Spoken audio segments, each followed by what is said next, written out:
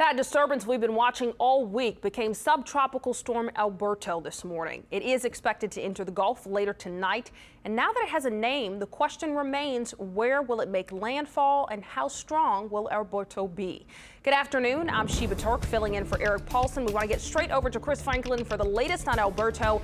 And Chris, the big question is, what is the difference between a tropical storm and a subtropical storm? I know a lot of folks have been kind of confused with that verbiage, subtropical storm Alberto. Winds are still very strong, 40 miles an hour, so it has reached the classification to become a tropical storm. But the subtropical part of it refers to the fact that the structure is a bit different. Notice on satellite, you have the center of the storm, and you see where the position of that is. But where is all the convection? Where are all the storms? They're not around the center like you would see in a tropical system. They're well displaced away from the center. So this doesn't quite have all of the characteristics of a tropical system. It kind of looks, you see all the convection? It kind of looks like a big comma. It more looks like a frontal system than a tropical system. So it doesn't have the tropical characteristics right now. However, it's still going to be associated with some gusty, strong winds and a lot of rainfall. Although what you notice on here is that the convection is really having a tough time getting better organized around that center. We'll kind of explain that and why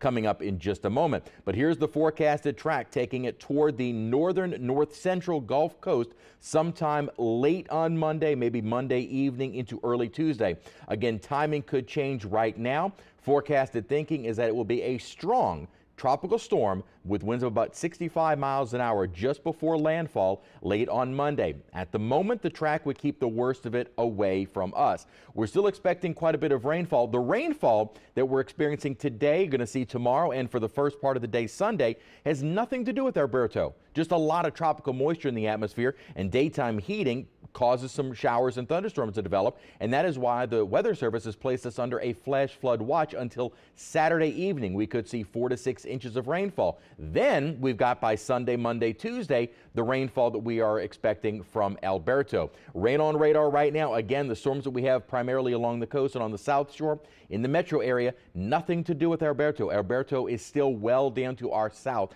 These are not associated with it. But we're still going to have a decent coverage for storms today, tomorrow, and Sunday before we get the rainfall associated with the tropics. We'll have a full look at your pinpoint forecast coming up in just a moment. Thank you, Chris. Well,